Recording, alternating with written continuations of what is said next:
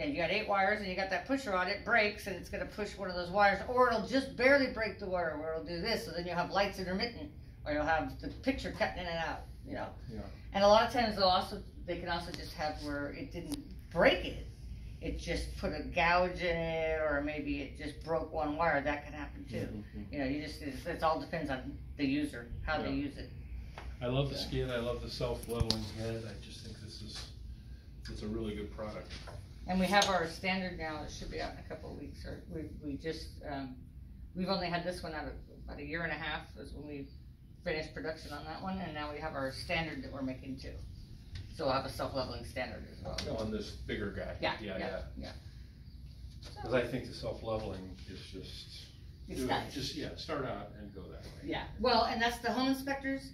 They have to give the recorder, you know, the flash drive to the real estate or anything, and they won't accept it unless it has self-leveling. Yeah.